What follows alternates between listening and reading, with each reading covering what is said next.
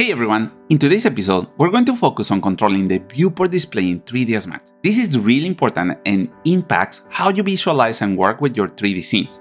In 3ds Max, perspective views are shaded by default to give a more realistic visualization of your scene, while orthographic views like top, front, and side are wireframe mode, allowing you for precise adjustments. Each viewport has a menu at the upper left corner, divided into 4 sections. The plus signs opens the general menu. Next is the point of view menu, which shows the current perspective. The third is the shading menu, where you can see the current shading mode. The last one on the far right is the purview preference menu, which controls the fundamental aspects like switching between shade and wireframe views. To switch between shade and wireframe views, you can use the purview preference menu or simply press the F3 key. Hovering over a viewport and pressing F3 toggles between these modes. It's a quick and efficient way to change views, and essential to memorize for frequent use.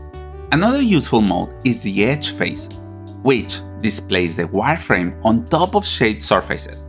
This is perfect for analyzing model topology. You can enable this from the Purview Preference menu or using the F4 key.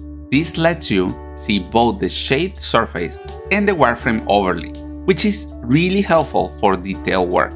Now, you may notice that sometimes the lines in the wireframe or grid can appear jagged or crunchy.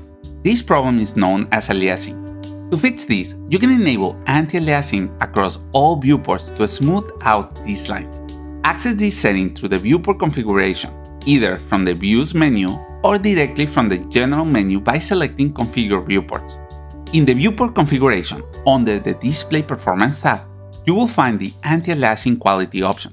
I recommend setting this to the highest level your hardware can handle.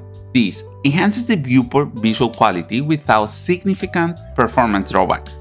Back in the Purview Preference menu, there are other really interesting display modes, like Hidden Lines, which hides lines obscured by other objects, and Stylized modes like Tech, which gives a cel shade appearance. This can be useful depending on your project needs.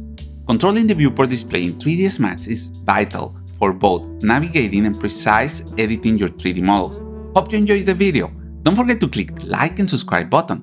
If you have any questions, let me know in the comment section below, and thank you for watching.